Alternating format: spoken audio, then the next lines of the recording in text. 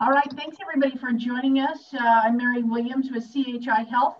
On the top left-hand corner of my box is Dr. Adam Hiley. We probably should reintroduce him because yesterday he had a mask on, so I'm not sure any of you know what he looks like, but this is Dr. Adam Hiley. Dr. Adam Hiley is critical care and pulmonologist with CHI Health. He's also the assistant professor of medicine at Creighton University School of Medicine. And yesterday, he was the first person at Creighton University Medical Center, Bergen-Mercy, to receive the Pfizer vaccine. So, doctor, let's start with how are you feeling? You're at work today, correct? Oh, we're at work. We have patients that we have to see, and no, feel fine. It feels like every other day. Tiny bit of soreness in the injection site at the deltoid, but really nothing else. Did you sleep well when you left the office yesterday, when you left Bergen yesterday? Anything, did you feel any different?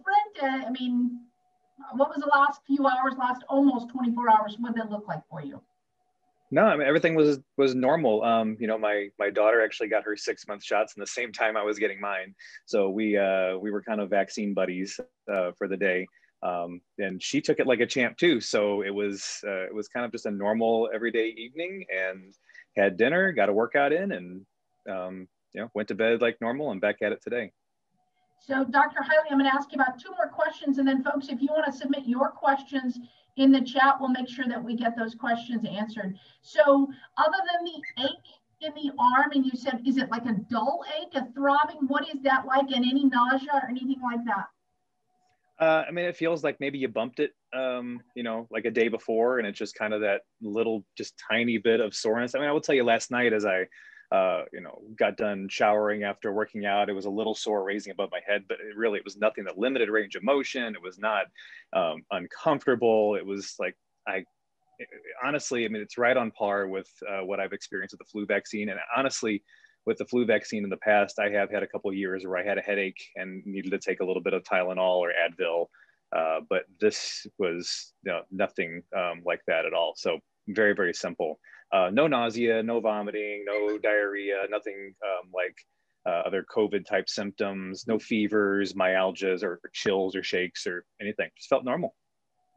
So what do you say to people out there right now? Because we saw some on, social media last night going, okay, but should I take this vaccine? Should I be worried about this vaccine? What do you say to the naysayers who are, they're timid and understandably so about getting this?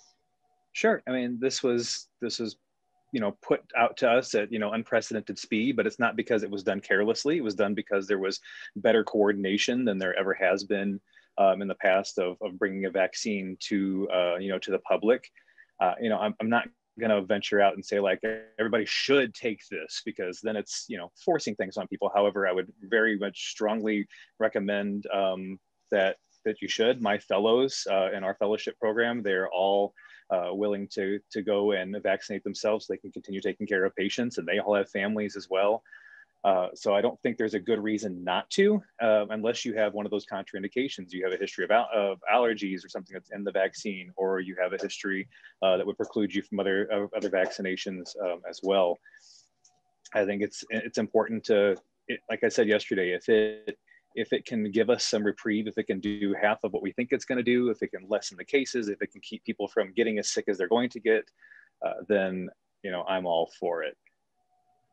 So last question here, and then folks, please put your questions in the chat room. So today, the rest of your colleagues, for lack of a better term, across the state in CHI Health are getting that vaccine. St. East, Emmanuel, others at CUMC, Bergen-Mercy, Lakeside, Midlands, St. Francis, I believe, is scheduled, and as well as Good Sam. So across the board, we're giving that vaccination. How does it make you feel? It's fantastic, right? This is something that, like I said, we haven't seen this before. It's really fun, actually. Before just coming up here to get on the phone with you all, I had a couple of colleagues that said, I'm getting mine today, and they're excited about it, which is, and honestly, the people who are really excited about it are the people that have been taking care of these patients. They've been the ones that are wearing N95s all day, and they have breakdown on their face. They papper in and out of rooms all day. They see people tremendously ill, and they're excited that that we're making some progress here. We're not just, honestly, healthcare workers, I think, and don't get me wrong, like I've seen sick people, I've taken care of sick people, my nurses, my ancillary staff, people that spend so much time in those rooms, they feel so defeated. And this almost kind of feels like a win. This is something that's actually going in their favor.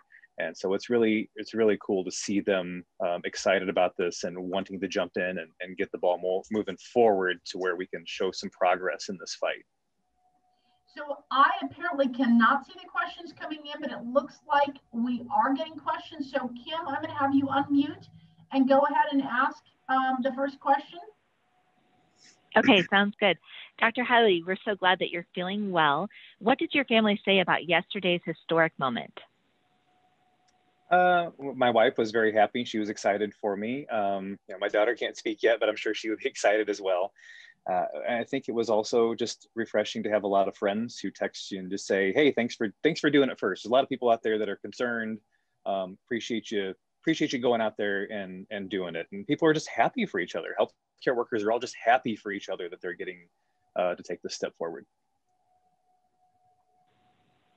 Great. And do you expect to feel worse after you receive your second dose?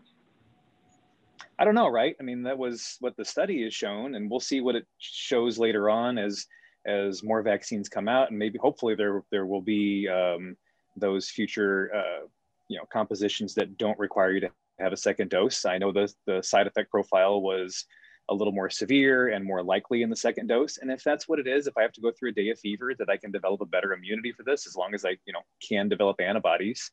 If I have to go through a little fever and be uncomfortable for a day, that I can then potentially not become that ill, or if I do get exposed to it, that I can perhaps lessen my chances of my family's friends, loved ones becoming ill because of my exposures, and I will do it all day long. I mean, my level of comfort comes way behind everybody else's safety. Okay, great. Next question.